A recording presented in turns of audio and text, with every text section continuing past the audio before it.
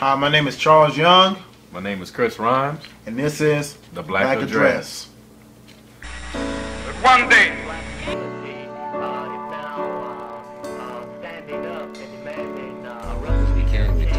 on into you, man. Something that a lot of people perhaps On into you. He said the world belongs to the youth.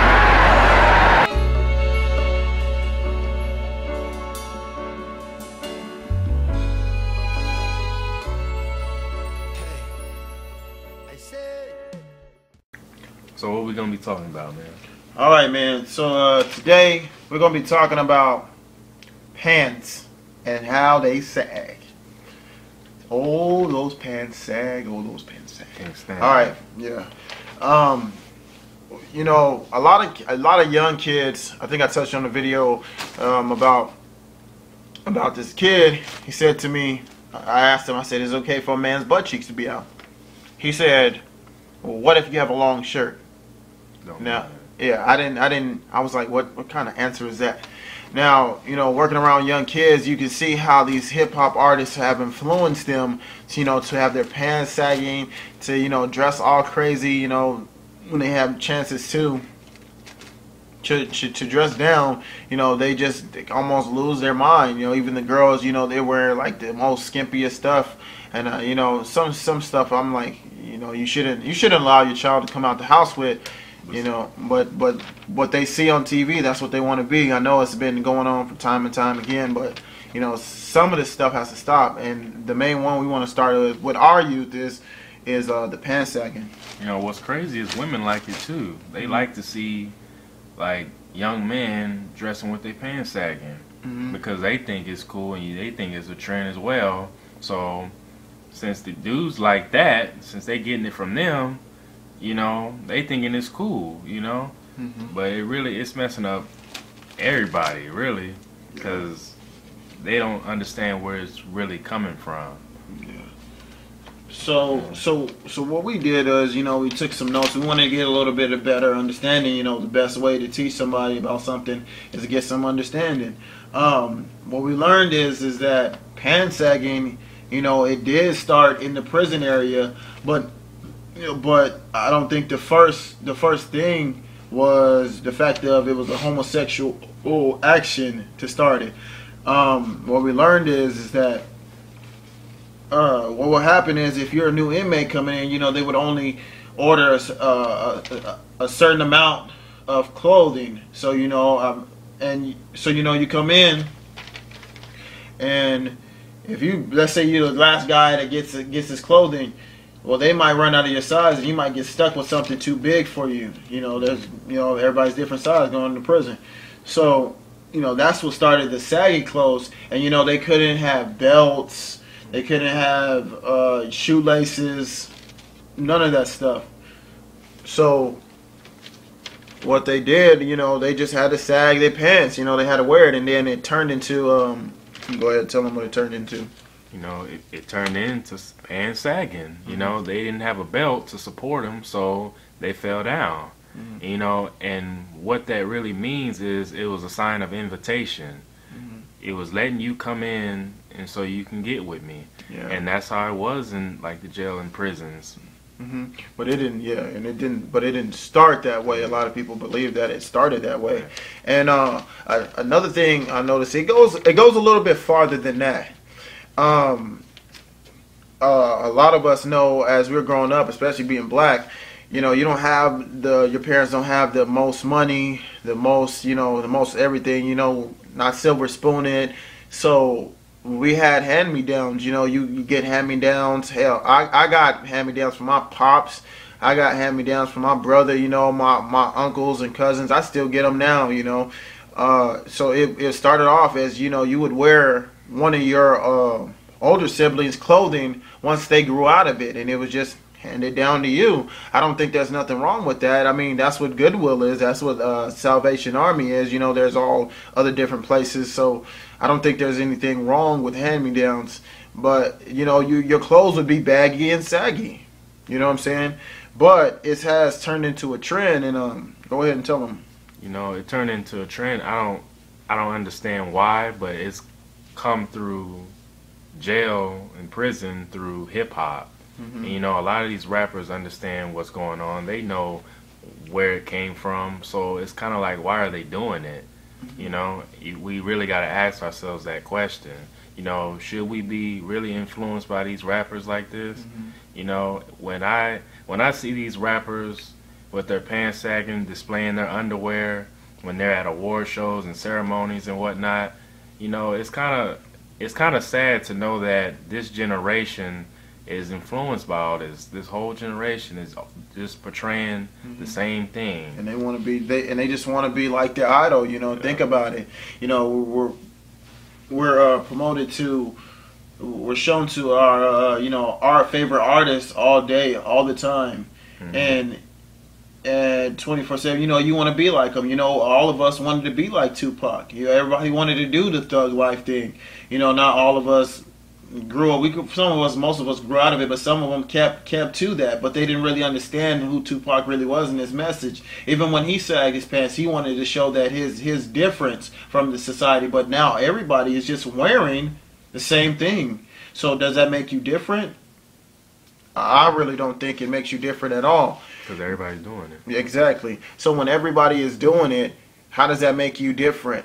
You know, heck, it's so bad that being different now is pulling your pants up, and that's crazy. You know, like I said, we start off. You know, we wanted to do the same thing. You know, the sagging the pants. You know, we really didn't understand it. You know, wearing the Jordans and all that stuff. You know, we liked it too. We were young at that point, but now we understand like how bad it's getting. It's getting so bad to where your pants don't even need to be on. Your pants is at your ankle. Yeah, and almost. You know, it's not like, we're not saying pull your pants all the way up, put a belt on, and keep it to the last hole. Just put some suspenders on it. We're not saying that. It's just we don't like seeing that, especially for our race. We don't want to see a young black man walking down the street with his pants sagging and can't barely walk. You know, because that makes us look bad as well. Yeah. And you know, it's portraying a certain image that is not really who we are.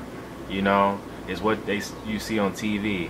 A lot of people that don't really understand it, when they watch a certain television show or movie or music video, they feel that what they see is what they're getting in reality. Yeah. But it really isn't. You know, that's why I don't like that, because a lot of us black people, we're all different. You know, we're all different shapes, sizes, you name it. You know, we're all not the same. Don't portray us in that light, because that's not what it is. Or who we are. So I just picked up. There's I believe there's a law that's passed in Arkansas and Florida. I think Illinois is trying to pick it up. Tennessee is also trying to pick it up, and it's a law against sagging. You probably will get hit with decent exposure. You know, I know one of my favorite players, Des Bryant, got kicked out of mall because his friends were sagging. Oh, you gotta worry about it. They suck anyway. Ain't nobody asked you. So, you know, in Arkansas and, you know, I think in Florida, you know, there's the population from the census says that there's 28.4 percent of black people there. Now, if you cut that in half, and they've passed a law against sagging pants, you cut that in half, that's your youth right there.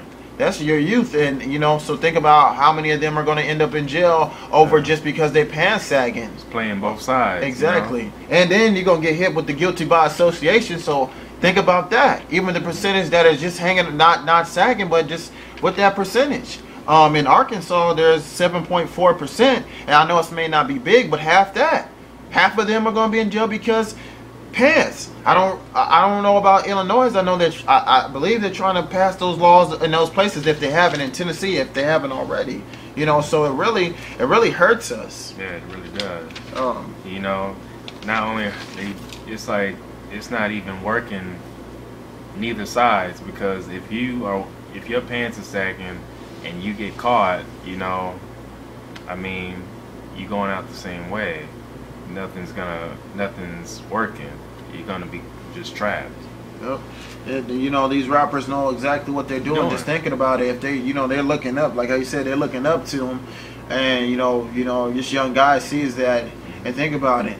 you know, there's a lot of Florida rappers probably out there, and you know, they might have some idols, and people, and you know, younger kids may be following them, and they follow them right into a ditch. Yeah. And you know, it sucks, and you just bringing them along, and some of y'all don't even realize that you're bringing them along.